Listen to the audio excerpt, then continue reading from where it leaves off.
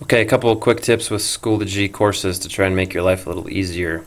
High school teachers, yesterday we were seeing what we thought were duplicate courses. So if we look at this example, we have Egg 1, Section 7, and then we saw one that was 1007. What that means is when Schoology has added a 1000, that's considered a second semester course.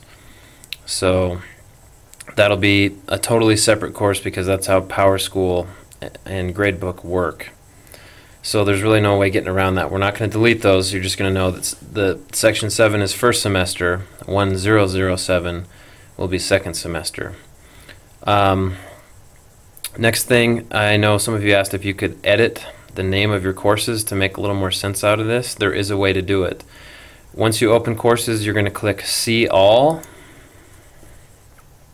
It will bring up a list of all your courses by alphabetical order. If you want to rename one, you're going to click on the wheel and you're going to hit Edit. It will let you change the course name up here at the top. Make sure you hit Save when you are done so it saves your changes. Next, once you've renamed your courses, some of you asked if there is a way to reorder them so you can put them in order of your day, period 1 through period 7. That is possible. You're going to click the up and down arrow here, and you can grab these courses on the left and drag them around so you can put them in order after you have named them. Again, make sure you hit Save Changes.